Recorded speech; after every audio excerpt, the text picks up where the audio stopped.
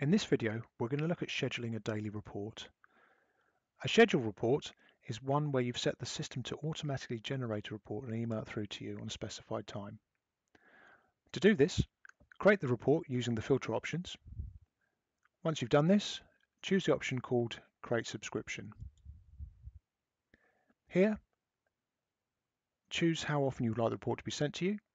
If you trade 7 days a week, choose the option called Every Day, or if you just trade Monday to Friday, choose on the following days.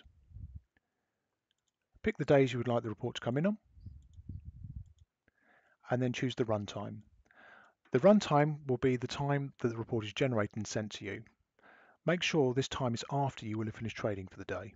So for example, if you finish trading at 5 o'clock in the afternoon, set the runtime to be 5:30 to make sure that it captures any sales that may have been done slightly after.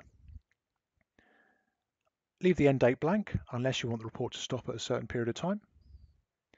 Export type by default is set to PDF, but if you would like it in a different format, for example Excel, click on the drop down and choose the other option you would like to use.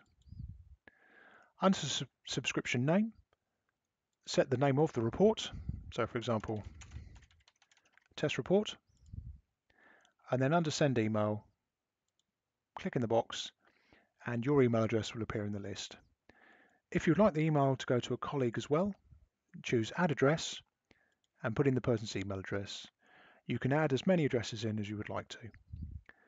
Once you've made all these settings, click apply subscription, and then every day, Monday to Friday, at 5:30, the report will be sent to you.